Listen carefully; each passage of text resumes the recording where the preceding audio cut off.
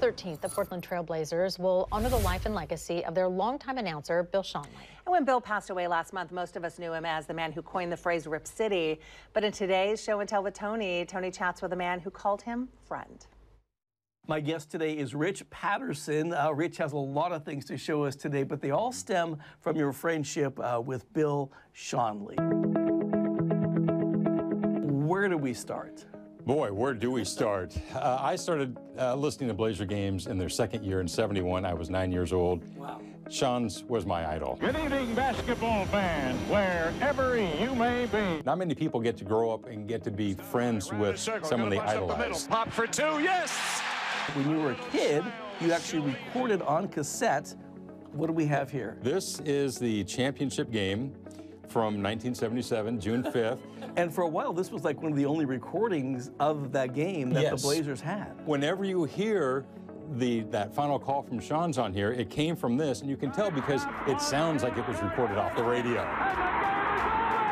What was it about his delivery and his voice and his demeanor that you heard as a kid that resonated with you? The excitement. Yeah. When I started listening to the Blazers, they were a horrible team, but I didn't care because it was something about Schon's and the way that he did that and called the games that really struck me. Hook shot over Sabonis. These are the headphones he used in his last broadcast? These headphones right here were used on his last Blazer broadcast in 1998. And these do not belong in my home. They belong in the Oregon Historical Society or the Oregon Sports Hall of Fame. Yeah, and these are not stolen license plates. No. Tell me about the history of these plates. Well, once again, everybody who saw these plates knew that it was Schon's in his big red Cadillac. And so I was helping him move a couple of years ago, and he said, "Do you want these?" Heck yes, I'll take those. Years later, you ended up working for the Blazers, and you got to know Bill, but at some point you went from sort of being, working for the same company to becoming friends. When did that crossover happen? I think that happened maybe in the early 90s.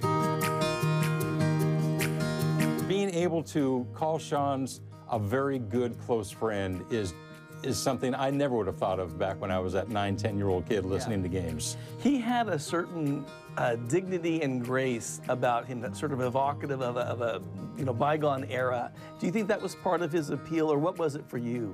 It was just that Schon's was the way that you saw him on TV, or the way he was perceived, is the way he actually was. At the Grand Floral Parade, that was really on display there, and it was amazing how everybody was yelling and screaming at Schon's. "We love you, Schon's. Rip City, bingo, bango, bongo." Right. And he loved it. He was the nicest guy in the world, kind, and loved everybody. Yeah. Loved everybody. And when you saw him, whether you knew him or not, he treated you like you were a lifelong friend. And that came across. That was not phony at all. I know you're going to miss your friend. We'll miss him here in Portland. But thank you so much for sharing all these gems from Bill's life. It's really special.